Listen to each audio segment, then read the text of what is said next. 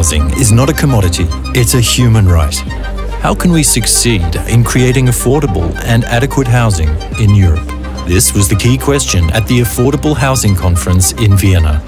I think what would be really a step forward would be in the so-called, what we call the annual growth survey, in the process called the European semester. And there we are checking for overheating of economies. And one of the factors we check is our house prices. So we're looking at whether or not house prices are rising. But what we have to look also in this process is the affordability of housing, how much people are actually paying for the housing. And at the moment, this indicator is actually not being used in this process.